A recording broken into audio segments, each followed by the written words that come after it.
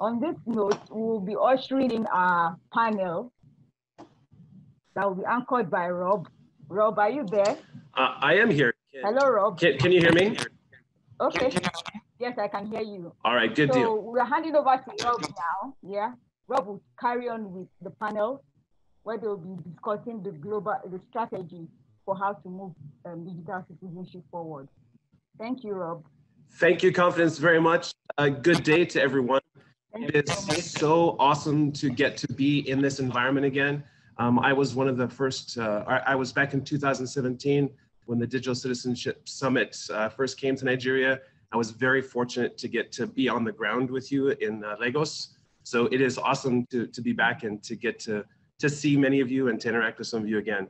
Our discussion panel today does revolve around the idea of talking about global strategy for digital citizenship in a post-COVID era. And we know that COVID has changed quite a bit globally, not just here where I'm at in the United States, which it certainly has. And you're not here to listen to me talk about it. We have a great panel of folks who we would love to hear their input as well. So but before we get started, I just want to take a second and just to kind of reiterate and just say that what really has been a truly dark time globally for many of us in COVID has the opportunity to provide a spark that we need to lift up young men and women to use digital technology as a platform for good. Like, now is the time to share the message more than ever about how our kids and how we can use our personal influence to be inclusive online. So inclusivity is one of the 5 pillars as digital citizenship has evolved. Being inclusive online is how do we help students lead with respect and empathy and care. Now more than ever is the time to encourage our communities to be informed consumers of the information flood that's at their fingertips. And when problems arise, we want our students to be engaged in their communities and be a force for good in both in the physical communities and the virtual communities. And now more than ever, we want our students to prioritize balance with regard to the role that technology plays in their life, both on and offline. And finally, we want students to be alert leaders. We want them to be community members and students who know how to create safely in online spaces so that everyone can flourish. And as digital citizenship has evolved from the original 9 elements, those 5 pillars, inclusivity, being informed, being engaged, living in a life that's balanced, and as being alert, we recognize that those 5 pillars will move us into the future. But what does that post-COVID future look like for digital citizenship? And that's what we want to do. I just want to introduce quickly, we have some panelists just to give you some of their credentials real quick. And just to let you know, what we'll do is we'll actually go in this order. So I have some questions I would love to ask. And if we can just go in this order, and if you feel moved to answer this question, then please just take a minute to share your thoughts. And just I don't know that we're going to come to any concrete answers today. We will not come to a full solution, but the goal for today is to hopefully help everyone know what are the topics, what are the ideas, what are the passion areas that we need to do more research on to help move the cause for digital citizenship, to create that movement in our communities. So with that, I would like to take an opportunity to introduce our first panelist, Dr. Addison Zhang. Is the founder of Classroom Without Walls, which is an alternative school to future-proof the next generation. Dr. I is also an Adobe insider, an Adobe education leader, a HubSpot Academy instructor. And as a thought leader in online education, Dr. I specializes in incorporating social media and creative technologies into the traditional curriculum to enhance student engagement and acquire 21st century skills. Dr. I's work has been featured in Forbes, Inside Higher Education, Pearson Education, Entrepreneur. She's also, and has also been on the Today Show and many others. So we look forward to hearing from I. Also on our panel is Cynthia Merrill. Cynthia is a consultant, speaker, and a teacher dedicated to strengthening literacy experiences for all students. She works in diverse school communities throughout the US, coaching and training and encouraging administrators and teachers in their practices. Cynthia is passionate about creating authentic opportunities for students to document their thinking using technology tools. She's the creator of the Selfie Center, a powerful help constructing using video creation as a reflective tool. Cynthia is also a proud advisor, board member of Eduro Learning, a global team of educators passionate about transforming learning using technology tools to lift instructional practice. She's also the director of the Educator Network for Digital Citizenship Institute and advisor for the student-led organization #ICanHelp. She's also the co-author of Sparking Change, Making Your Mark on a Digital World. So we're excited to have Cynthia with us. Suyan Mounier is a lawyer, mediator, and e-safety consultant. She's the co-founder of Wise and Harmless, part of the LAPT Foundation and the Children's Internet Safety. And as an organization, they help children stay safe, smart, and savvy in their use of technology, while equipping parents, which I think is something that we heard a lot about today, and equipping parents and educators to raise good digital citizens in this digital age. Suye has co-authored 2 books, The Internet is Flat and Keeping Children Safe Online. She has a passion to ensure that every child stays safe online and is responsible with the use of media and technology. She's also co-led the project Open Eyes, under which she participated in the conduct of Nigeria's most elaborate survey on the use of internet and digital devices. So we're so glad to have Suye with us. Jeff Olohu he's joining us today, and he is a lawyer. He also does work with human resources. He's an educator and peace activist. He's the head of engagements at Kids Without a Box, which is an educational technology startup fostering digital literacy in schools. And he thrives on building capacity and consolidating gains. So we're excited to have Jeff with us. Dr. Kemi Olorune Ola. She's an educational technology consultant, speaker, and trainer. Kemi is the founder of Exquitech Education Technology, an ed tech consultancy, and a Microsoft Global Training Partner. She led her team to win the Global Microsoft Training Partner Award in 2020 for their contribution towards the education sector in Nigeria and beyond. Kemi is an associate of the Digital Citizenship Institute and leads the Digcit Guards. It's a team of educators who are passionate about the care and well-being and safety of students in digital spaces. And they've reached thousands of students with this Digcit message. So we're excited to have Kemi be with us. So thank you for Kemi being here. And Juenia Tamez, so excited to have her, especially with the work that she's done in Mexico for Digcit Mexico. Juenia is a mother of 3 teenage girls. She's passionate about educational technology and digital citizenship. She's the founder of Edutech Social Media, the founder of Edutech. She's a social media manager, a consultant, an advisor in the implementation of educational technology and digital citizenship in different educational institutions. As the organizer of Digcit Mexico, which is held in October of 2017. So she's had that moniker and work there. She's been a researcher and a writer. She works with collaborations both in English and Spanish with translating with different print and electronic materials on topics engaging around technology, education, and digital citizenship. She is the Digital Citizenship Institute Director for Latin America.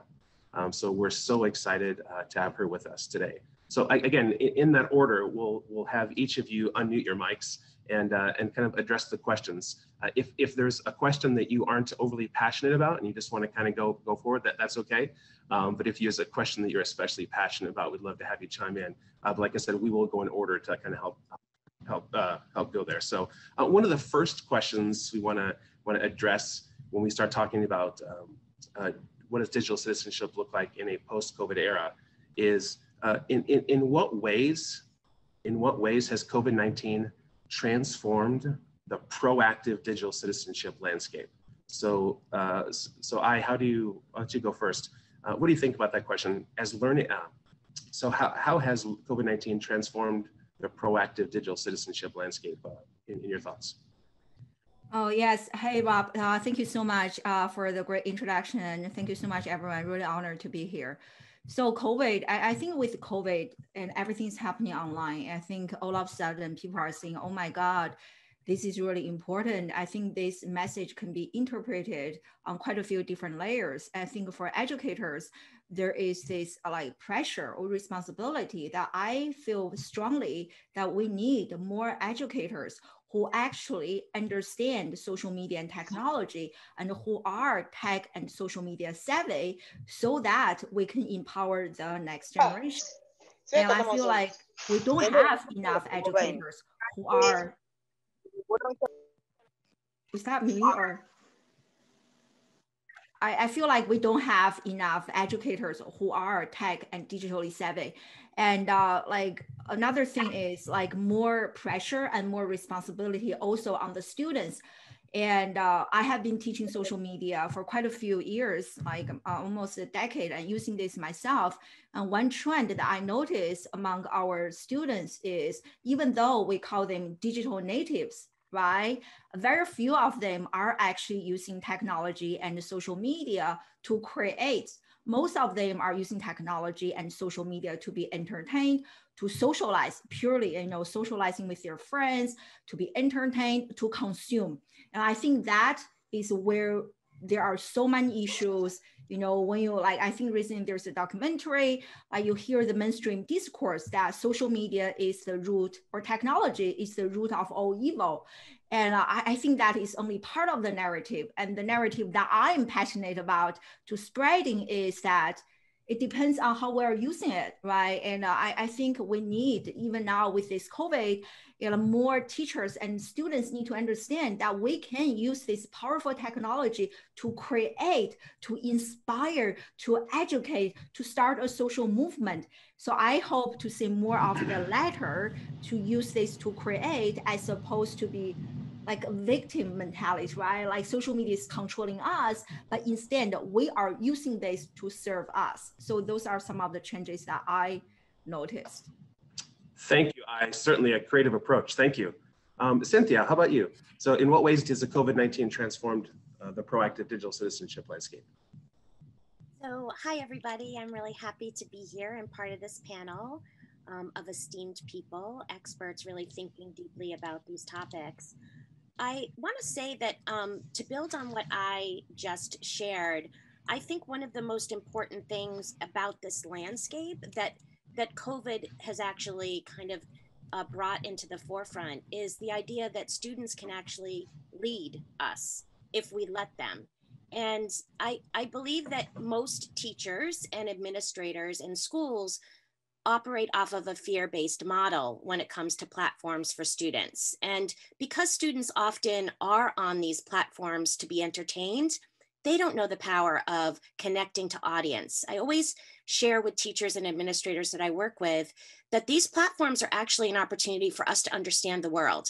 They're actually opportunities for us to understand what audience means. So when I'm creating something, even a small post that has a picture, there's reaction, right? There's likes, there's comments. And what fuels that? That can fuel the creativity for students. I think COVID has really helped us in this narrative.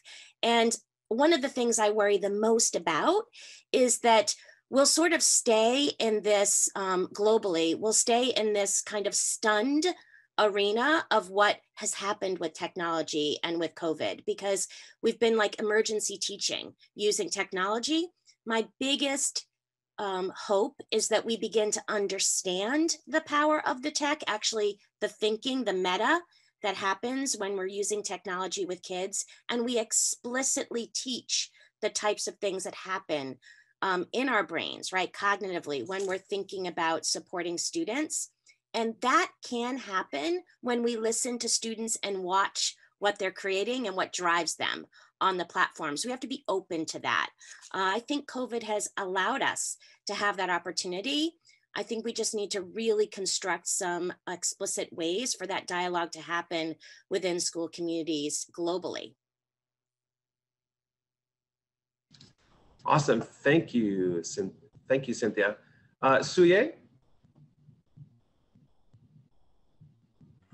Thank you very much. And thank you also, I'm happy to be here. Thanks for this opportunity. So I'll just, I took some notes down. So there are two ways, essentially, there are 2 points that I'd like to focus on, in the fact that the need has increased, and then the supply of digital citizenship training has also been hampered.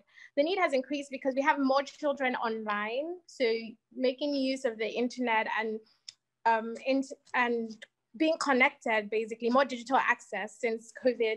And then the trainings that used to happen usually were face-to-face. So especially for children, because it was involved in the school activities, but since schools were shut and there was a focus on education as a whole, we haven't been able to have as many trainings as we would have where we went physically to the schools or different institutions that brought the children together. So. Awesome, thank you very much. Jeff.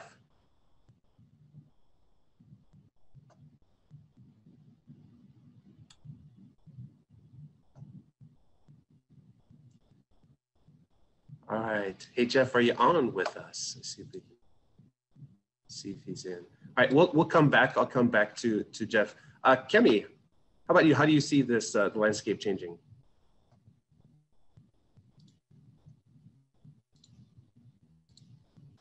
Okay, so the landscape change has required a new set of expectations, both for the teachers and the students, and especially now that we are, especially in Nigeria here, we see a lot of schools or students now spending time acquiring these digital devices and spending time on these devices as against pre-COVID.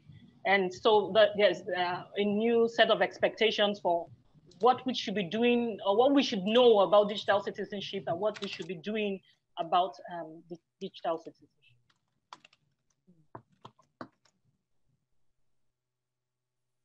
Excellent, thank you so much.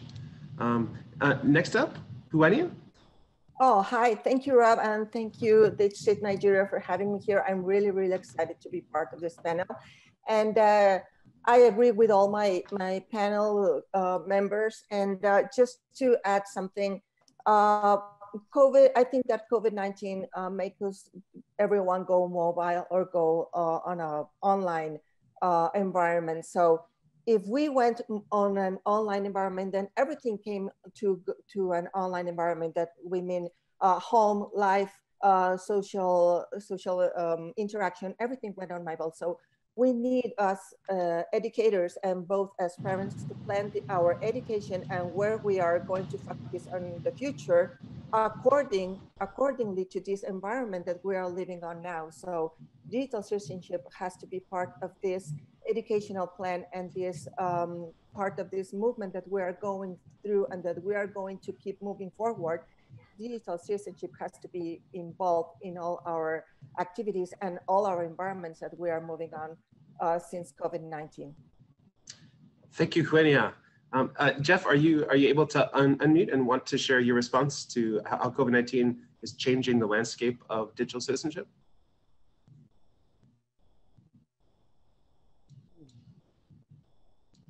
Oh, I heard something.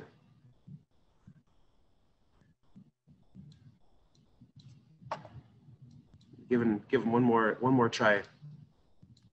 Be with you. All right. Well, we're gonna try to see if we can catch Jeff back in as this time goes on. If you're able to pop back in. One of the things we heard. Oh, you're here. Good. Okay. Sorry. Go ahead, please. All right. So thank you for having me. I say hello to everyone and to my fellow panelists.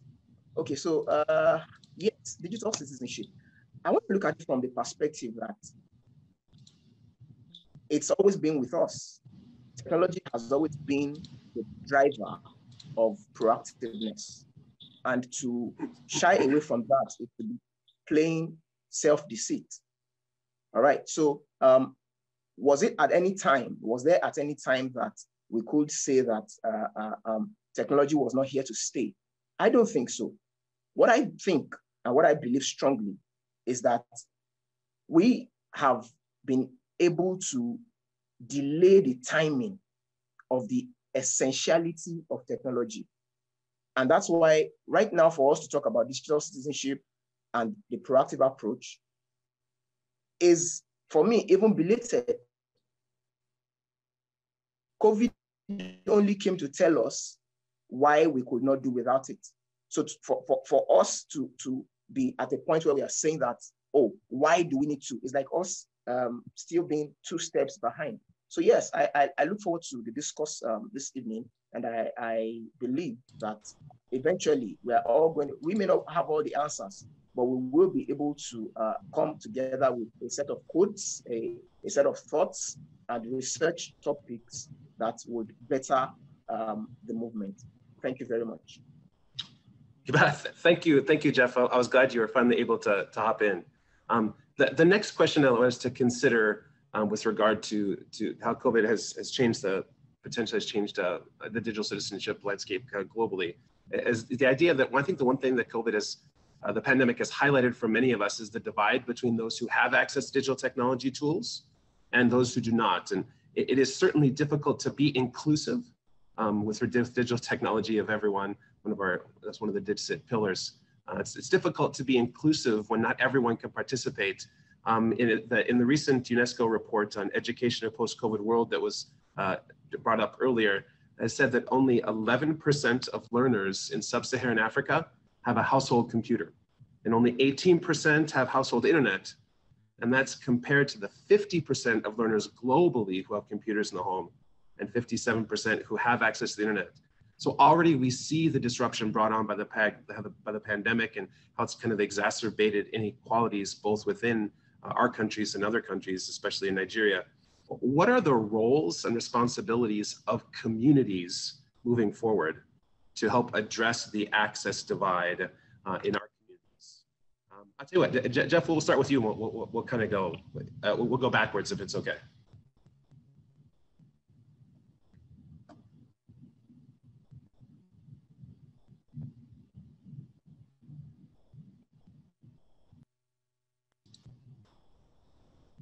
Okay, Jeff, I don't know that I'm able to hear you. Is everybody else able to hear?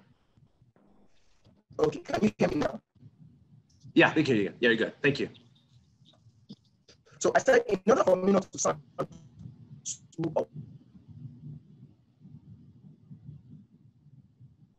this is from the UNESCO report as a step even behind. The reason is this. In my company, for instance, we work with K-12 schools at your primary and the secondary schools, and we discovered that when you talk about learners who do not have access to technology, we discovered that most of these figures are make-believe. Why did I say that? A lot of them have this technology in their houses, but they do not bring them into the classroom. Why? Because some schools are set up in a way to reject everything that seems to be forward thinking. So I said I don't be too optimistic. So is it to say that those devices do not exist? Or is it to say that the technology is not available?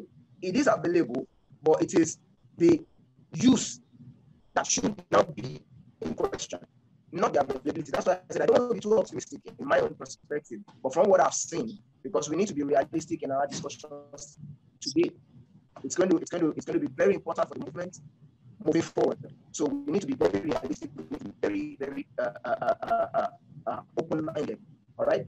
So for me, like I said before, it's not about the lack of the technology or the tools. It's about the structure in place. All right. Like the earlier speakers mentioned, for some parents, it is a taboo for their children to have technology at a certain age.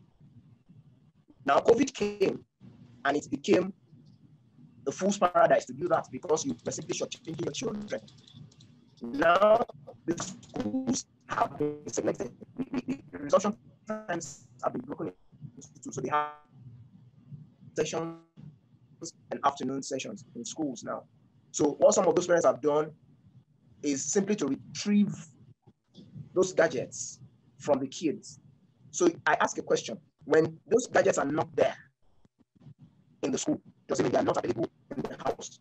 So I think for us, it means that we need to move the message. Like other speakers have said, everybody needs to be on board, all right? It's not enough to say it's educators, it's not enough to say it's parents, and it's neither enough to say it's government. It's everybody. There has to be a top to bottom, a bottom to top approach. Thank you, Jeff. Thank you, Jeff. Juenia, how about you? Regarding the divide of access that we're potentially seeing. Yeah, in Mexico, we had that issue in a big way in different communities, because we have different perspectives on education. There are schools that are 100% connected, and there are schools that are 0% connected. So we need to close this gap, right? I think that in many countries it's the same issue of connectivity and all this. So what we need to do is to make some approach from different perspectives, from government to, how do you say it? Empresas. I forgot the word, I'm sorry.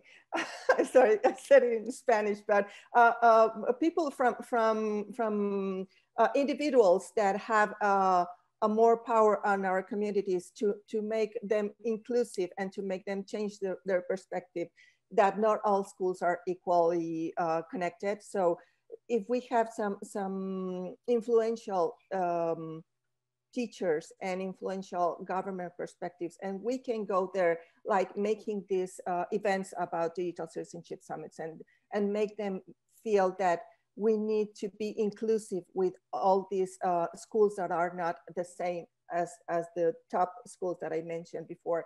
If we tell them to be inclusive, if we do this kind of events to change their perspective, I think that we can make a change. And especially because during this pandemic, what we need to do is to have like another way of seeing things, that even if we are like a connected country, not everyone is the same. So we need to help students to go with empathy, to respect and care for others. So these kind of events, they change our perspective globally. Thank you. Kemi. Okay, for what can the community do? The truth is, even in Nigeria here, we still do have that digital divide, and it's wide. And so we can easily say, oh, for most households in the urban areas, at least a parent or two, or both parents would have a mobile device. But then I work remotely from home, and I need to use my device. And the dad works remotely from home and needs to use their device. And then you have 4 kids who need to share a device, if it's even available at all. That is still a challenge when schools had to migrate. So I especially during this period, even when for the teachers, we found that there was really still that gap, because there was a training we did for a statewide training, and we saw that quite a number of teachers, as a matter of fact, almost 70% of them or more didn't have access to a laptop. And so we had to modify the training to ensure that those who had mobile devices at least could fully participate. But we still had some limitations when we were doing some applications. So it exists. But what I've seen some communities do, especially for children in rural places where they couldn't have access to technology, so that they won't be totally shut off, we've seen what we call community centers, community tech spaces, community viewing centers. And because we have the government or the state roll out TV programs and all that to continue, keep continuity in the learning for the kids. And so even some homes don't even have TVs. And so we do have that divide. So we had community centers. I saw community centers where at class streaming time, the kids in that locality can visit those centers and engage with the technology that is there. So at least, though they don't own it, they have access. So ownership may not be as much as we imagine, but then there has been multiple ways where access was a bit breached, but we still know that some people were left out. Then we had peer support, and so I'm a kid who has access. I was able to have access to technology. I could have my friends over and all that, and we could do the learning together and all that. So we've seen all that come to play during this period. Thank you. So yeah. Yes, thank you. I agree with the panelists so far. So what we have here in Nigeria is we have less government participation as we would have in other countries. So that also affects the digital divide. But like the question states, what would civil society organizations do? They could actually partner with governments to have maybe perhaps like regional frameworks for digital citizenship in specific areas. So starting at the local level in order to influence things at nationwide and then globally, of course, because there's no global strategy for children online as we do in the same way that we have the Convention of the Rights of the Child.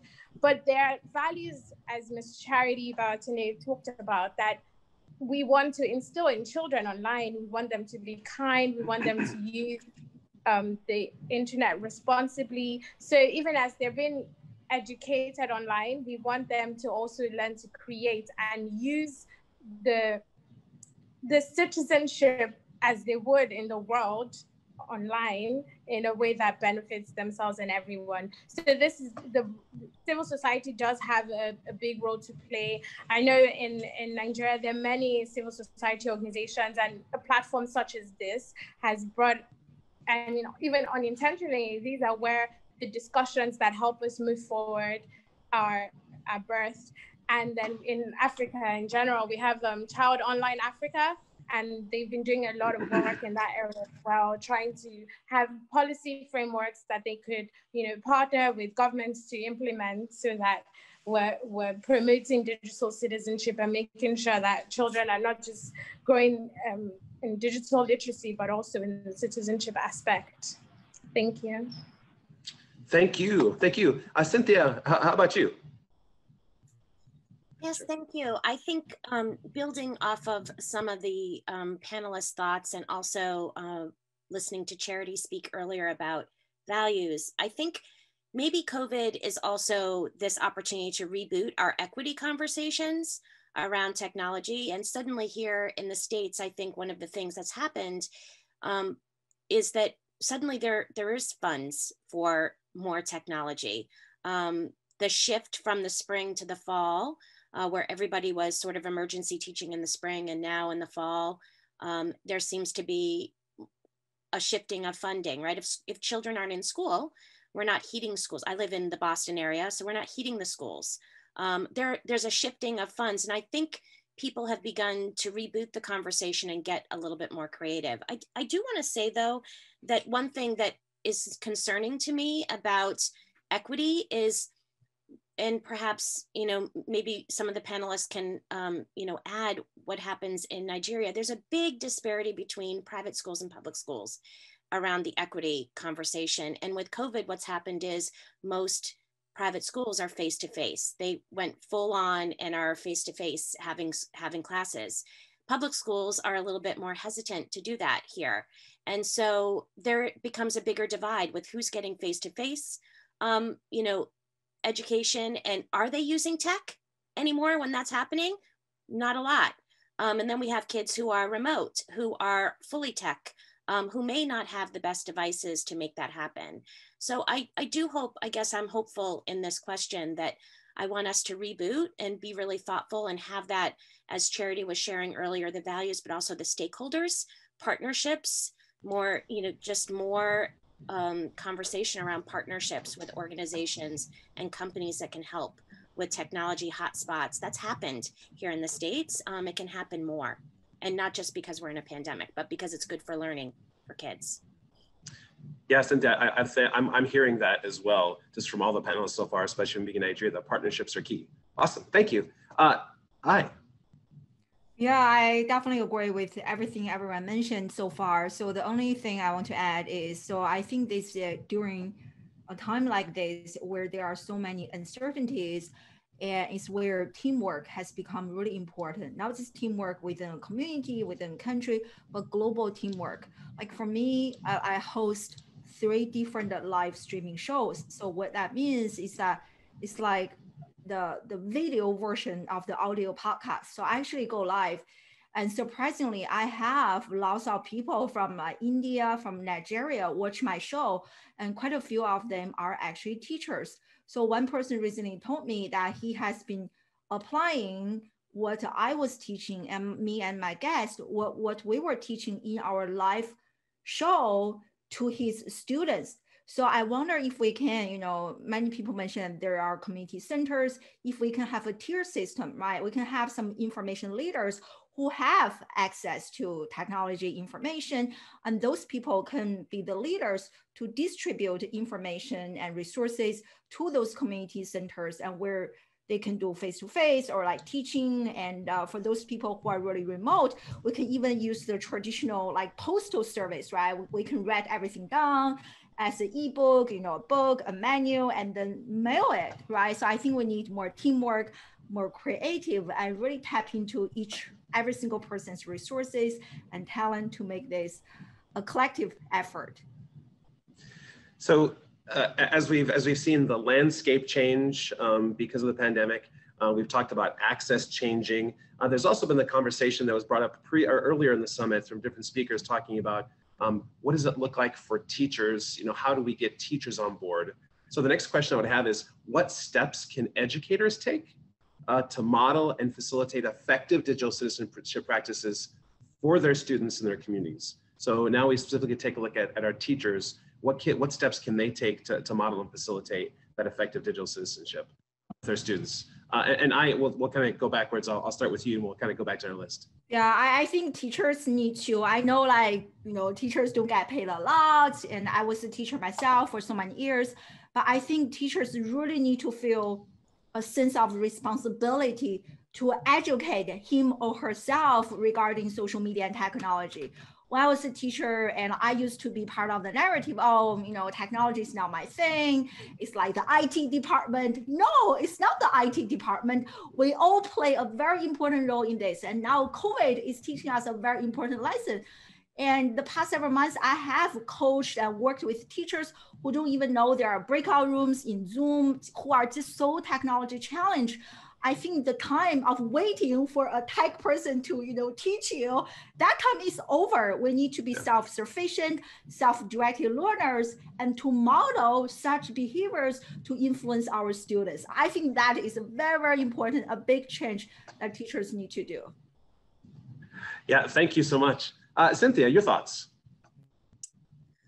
I would just love us to begin to think a little bit more deeply as educators about privacy, because all of a sudden in this Zoom room, we have the opportunity for caregivers and families to hear the teaching that's happening. And it's an amazing opportunity for us to partner. I can say from my own, I have 3 children, one in high school, one in middle school, one in elementary school. And my elementary school student is required to wear headphones so that I can't hear the teaching. And it makes me bananas, because how can I partner, right? But now our classroom definition is different from COVID and the use of technology. So what happens in this box, you don't know what's outside of my little box that I'm in right now, but I can tell you there are other ears that can hear the fantastic stuff that can happen when we teach. So I hope that we begin, as educators, to really redefine the idea of being online and being an online learner and being an online teacher, and think about the partnerships that can happen when caregivers eavesdrop. It can be a real opportunity for us to partner with them very explicitly. And I hope that, I just feel like that's a different sort of perspective about privacy that we haven't really explored much. That's become an issue again and again. Absolutely. As parents, especially as teachers, we always say that we want parents as partners. So that's a fantastic way of thinking about that from a teacher's perspective. But I think it can also be a little scary because we're used to our little silo communities. So that's actually a different piece for some teachers. That certainly is a profound way that digital citizenship at this point impacts teachers. Good. Suya, what are your thoughts? Okay, thank you very much. So I think the issue is not so much teachers as educational institutions, because teachers hold a lot of knowledge themselves, but in this new era where we are online more than offline, teachers will need to retrain. So, they keep they would keep having to learn in order to be good role models for the children that they're teaching online. And I also put down some points here. So just as the earlier speaker was talking about, having, that knowledge of knowing how to use digital resources, teachers need to be more comfortable with being online so that they would be able to make their children more comfortable as well. But the thing is, children seem to be faster learners in the online world right now. So teachers would also, and educational institutions in general, will need to look to the safety. So digital citizenship is really could be parallel to being a citizen of a country or a global citizen. So teachers would have to take it from that step that, we're now having, even if I have a particular subject I'm teaching via the online platform. So I have to be comfortable as a teacher, and I would have to learn how to use the technology more. And I would also have to learn how to make sure that the children are kept safe, as well as learning more about digital citizenship. So more than ever, it has to be an integral part of the educational system in general. Thank you. Thank you. Thank you. Jeff, we want to hop in. How as teachers do we help digital citizenship in this age?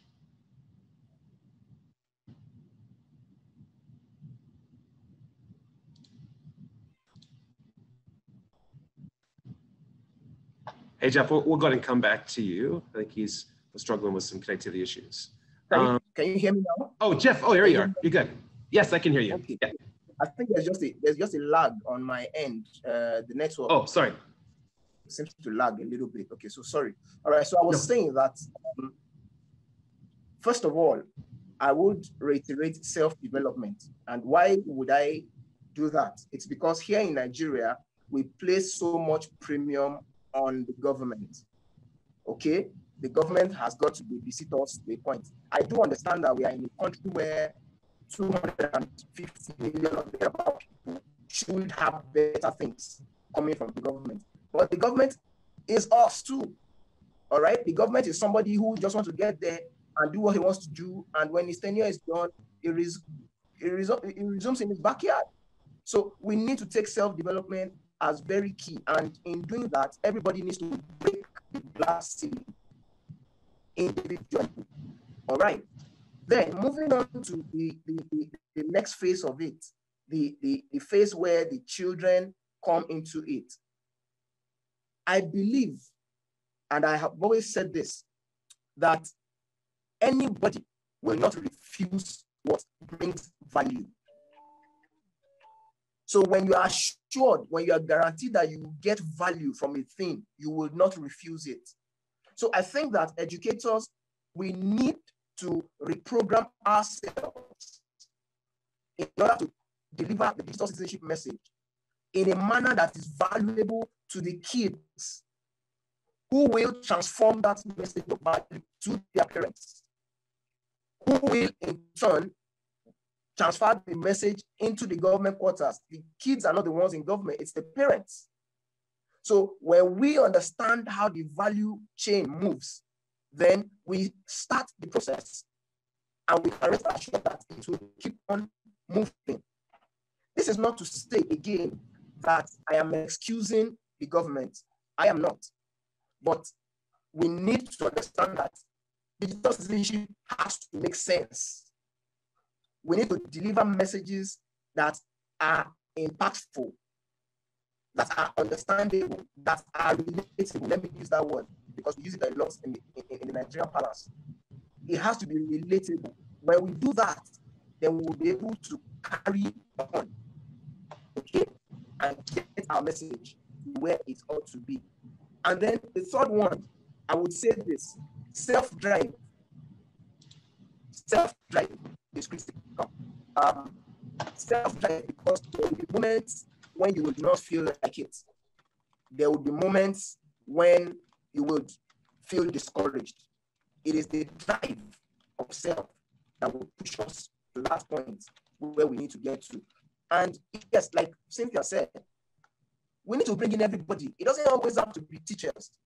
The caregivers, the attendants, the people that are the first points, they need to also get on the open statement.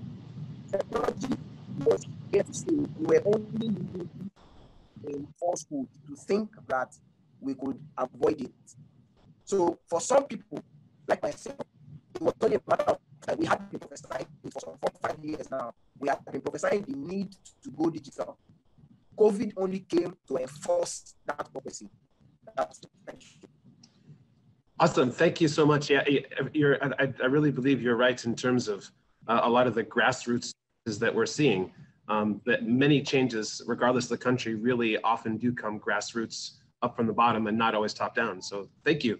Thank you. Kemi, your thoughts about how educators can help and engage with this move forward? So as educators, we know that we teach not just the curriculum, we have what we call the hidden curriculum. And that also applies where the child citizenship is concerned. We need to, like you said, model this, what we're talking about. We're talking about inclusiveness. And so how do we communicate online? How do we communicate with respect, meaningful communication and respectful communication? How do we model that to our students? You know, we're talking about being informed. We're talking about things like media literacy. How do we help our students critically think, you know, build the critical thinking skills where they know which information is credible and what contents they share or don't share, how to check for fake news and all that. So that's part of being informed. We need also to model that. We're talking about balance, you know. So if we are not as educators also balanced in our use of technology, if we are not reflecting on how we use technology or media, screen time and all that, and the impact it has on us, we will not be able to lead our students even to reflecting, because besides their usual online social media communication or presence online, now added to schoolwork and all that, students may feel like, oh, I'm spending 24/7 online, and we know what the issues are. So do they know, or do they understand the ethical digital well-being and all that? How do we also as educators help them, model this for them so that they can pick also from us, not just speak at them, but walk through the process with them so they understand exactly what we're talking about. And of course, they can see examples even in what we do and how we do what we're doing. So we have a lot of work on us as educators as we engage with our students to actually model the inclusiveness, the balance, and how to be informed and how to stay alert. So how do they recognize if they're being cyberbullied? Because we know with increase in online time, there's also been an increase in cyberbullying. How do they identify it? How should they respond? And what is the support system available to them and all that? So we have a lot of to play as models for the kids even during this period. Thank you so very much. Juania, your last thoughts on this idea about the role of teachers in modeling and facilitating digital citizenship. Yes, well, I agree with all my panel members, but I think just for wrapping up everything that they said is that right now educators, we are curators. We need to choose what apps, what tools are we going to use with our students, because not all students have the same autonomy level, and because not all students have the inclusive technology they need to learn, right? Because it doesn't matter that, for example, right here in Mexico, a private school has all the technology and all the facility to be online learning, but they are preschoolers and they are not at the same autonomy level as somebody in high school, but the teacher just speaks and tell them what to do, but the student is not prepared even to join the Zoom call with the teacher and with all the other students and to answer at the same time, or has to be. I think that teachers need to focus also on that point, the autonomy level that each student has alongside with the technology that they are using, because if they are not on the same autonomy level as a high school student, they are not going to be able to join the class, right? And the other thing that is important for me is that teachers need to have a communication channel, not only with the students, but also with parents. That's the most important thing to do. How to be in a positive communication with parents, because right now parents and teachers are doing the same thing for students.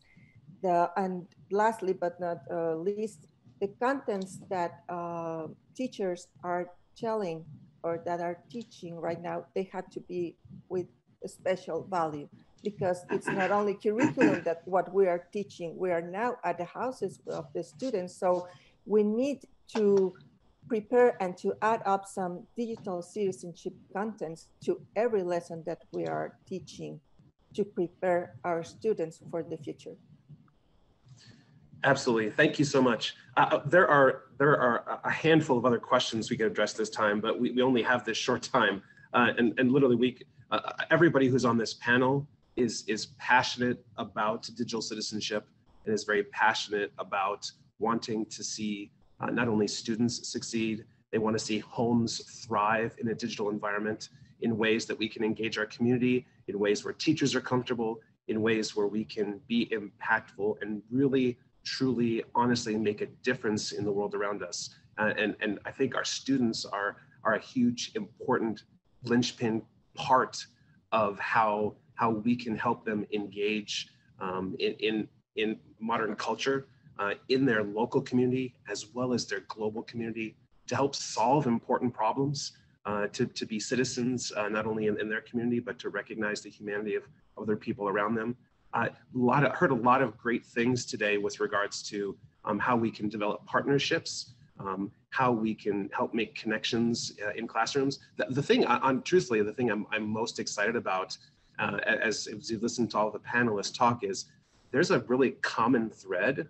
So I know that if I'm in the United States, there are other people in other countries who are equally as passionate about this as I am with my students. So our ability now to connect with them, to make a human connection with other people around the world is so important. And I'm so grateful for every single panelist who was on today and you were able to share your experience. And even though this, like I mentioned at the start, even though this pandemic really has been dark for a lot of us, it really has the ability to force us into a proactive area where we now have seen the importance of connecting digitally. So as we wrap up, I just want to say a huge thank you to every single one of our panelists. And as you go back and listen to these recordings again, if they're made available, that you would share them. And if you have teachers in your life or people in your life, in your community who don't understand, don't have the awareness of just the awareness of the importance of the embracing the digital citizenship community around this, that you would use this as an opportunity to do this and further the conversations that happened today. I'm fortunate. Thank you for letting me moderate. It was great to be connected with all of you. And with that, thank you again, and I'll turn it back over. Rob, before you go, Rob, it's Mary Alice. Yeah. You hear me? I just want to thank you, and I want to let everyone know, I didn't mean to just like hijack and jump in here, but that this is just the beginning. Like we've just reopened the door to continue to this conversation and this like opportunity to learn side by side what you just said about it doesn't really matter where we live. Right? There's so many things, that human connection that continues to remind us that we're in this together. And so I wanted to let anybody that has joined us for the Digcit Summit Nigeria, that we're going to continue, every single speaker, every single panelist, as well as the moderator, by the way, and our host, we are going to invite for a more of a deep dive starting in January. And I just wanted everyone to know that before we get ready for our closing keynote. Is that this is it's just the beginning, and I will be reaching out to everybody that's participated to continue to learn with us. So thank you. What she said in space. Hey, thank you, everyone. Thank you. Hey, great day as you finish up.